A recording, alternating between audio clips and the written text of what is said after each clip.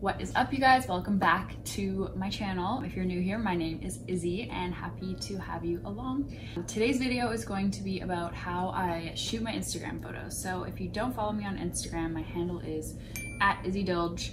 I recently did a video on how I edit my photos. So this is kind of part 2 of that video, and I'm going to walk through how I shoot my photos and give you guys a little bit of an update on how I edit my photos, because with fall and winter being like moody season, I've kind of changed my editing a little bit to be a bit like darker and moodier. So I'll walk you through that as well in this video. So let's get started. Okay, so I'm gonna start this video with how I shoot my Instagram photos. So I briefly touched on how important it is to find good lighting in my last video. Obviously, if you can find really good lighting, you barely need to edit your photos, which is so key. Such a nice way to do it. And I guess I'm just gonna start by expanding a little bit on what I meant by that. So like, good lighting to me means like it hits your face nicely and most of your body pretty nicely as well. If you wanna do like some kind of moody shot that has like say sun coming through leaves and those leaves make interesting shadows, I feel like that's kind of cool, but as long as the light hits your face nicely, that's kind of the key. It like brightens you up, doesn't create shadows weirdly on your face or cut you in half with like shadow versus sun, if that makes sense. That's kind of what I consider to be really good lighting. So how I shoot my photos, I'm gonna break it down into like different photo types, and I have weird little names for each type of photo that I like to shoot. So starting with like a full body photo. So a full body photo kind of speaks for itself. It's a photo where your whole body from head to toe is in the photo. And I personally like to take my photos, my full body photos from a lower angle. So whether the person that's taking the photo is squatting or just like holding the camera lower to the ground, I feel like for me, it's a more flattering angle. It makes the legs look longer when you're having your photo taken. So that's kind of what I like. I know it's not everybody's preference to have the lower angle, but that's kind of what I like to go for. And then if I'm doing a full body shot where I'm squatting or something like that, like obviously there's a bunch of different ways you can do it, like have somebody take it from more of an above angle, depending on the type of shot that you want. But when I'm taking like a squatting photo that's of my full body, I typically ask the person to like squat down to my level, so it's like nice and clean. And the other thing that I should mention, and this will go for all of the types of photos that I'm gonna talk about, but it's so important to have headroom above when the person's shooting your photo, to leave space above the head, because Instagram crops your photo. It crops like a little bit off the top and bottom. So it's important to leave headroom in your photos so that your head's not like right at the top. And then when you put your photo in the little grid, part of your like toes or head is missing. So I like to have like a little bit of toe room so that your toes aren't right at the bottom of the photo, and then also leave a bit of headroom as well, just for a nice image when it goes into Instagram. It's not like super tight on the feet or super tight on the head. And now I've rambled, but you get the idea. Okay, so the next type of photo I'm gonna talk about, I call a knees up shot.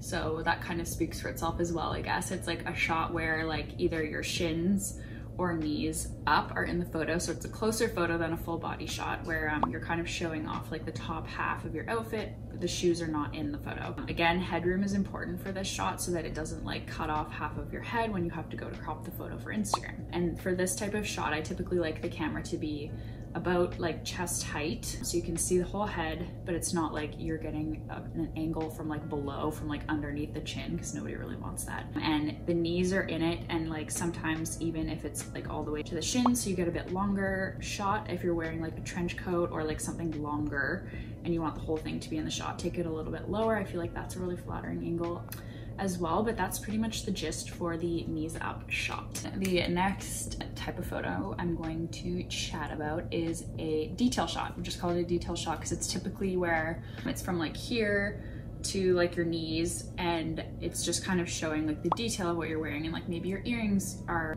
visible in it, so it's like giving those little details, whatever jewelry you're wearing, and like a close-up of your outfit, usually like cut at the knee or a little bit higher, and then cut the photo to about like here, and then you can crop it whether you want your head completely out of it or you want your like lips and mouth in the photo, whatever. But yeah, I call that a detail shot. So the person taking the photo will come a lot closer for that photo, and they can leave in as much or little of like your head or longer on the legs as you want, and then you can always just like crop it smaller for the Instagram size. But yeah, that's a detail shot. The next shot is called a headless photo. That's what I call it. These are all just my names. They're not like industry standards or anything, so don't take it as that. But I call it a headless shot. So it's pretty much the same angle as a full body shot. So like from a lower angle and almost your full body. Like you can pretty much shoot it as a full body shot, maybe a little bit closer, but then I like to cut it to like here. So if you have like a cool outfit that you want like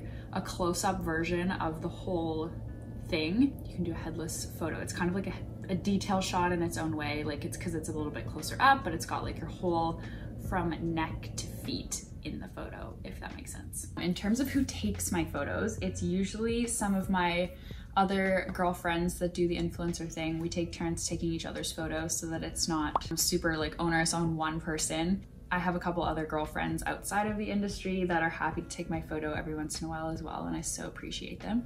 They know who they are. And then obviously Chris is also such a good sport, and he will take my photo when I need him to, or like if we're on vacation together, he will usually take it, but he is the best. He will take it if I need him, if I'm in a pinch, but I try not to put that on him because I mean, it's no guy's favorite thing to do by any means. So if I can avoid asking him to, I will, but he is a good sport. Not much has changed since my previous editing video, and you can refer back to that video. I will link it below in case you have missed it, but you can also just scroll down through my YouTube and find that video as well. So as I said, everything is pretty much the same, except instead of turning up the brightness slightly, I will turn it down just to give like a moodier feel. Like it's like the season for Halloween, it's darker outside, we're wearing like darker colors like blacks and browns and like grays, whereas in the summer I feel like we wear more like pastels and like light colors.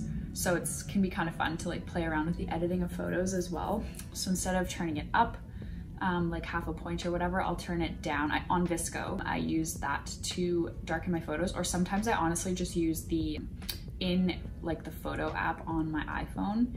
You can also just like they have editing tools in there, and sometimes I'll just use that straight away and just like turn the brightness down like quite a bit just to give like a moodier feel to some of my photos for the season, because why not, right? For moody season, what you can do is instead of editing your photos moodier, you can just look for moodier shooting locations like deep forests, or like paths through trees are really good spots for cool moody lighting, or like dark parkades. As long as your resolution doesn't go way down, I feel like those are some good spots to look for like moodier lighting, so you don't even have to edit your photos darker. You can just have that naturally. Any way that you can get it naturally from nature is awesome. But when I do shoot in like dark paths in trees or like in forests and that kind of thing, I typically find that it's really easy for the light to kind of go wacky if the sky's bright and then the trees are dark. So if you tap on the sky in the photo while you're taking it, I find that that can be really helpful to like keep the light on you better. I hope I explained that well. I don't really know if I did, but hopefully you get the idea, just to avoid it like overexposing the sky. If it's brighter than where you're shooting, you can just like tap on it and it will help brighten up the foreground. So like where you are standing and the trees around you kind of thing.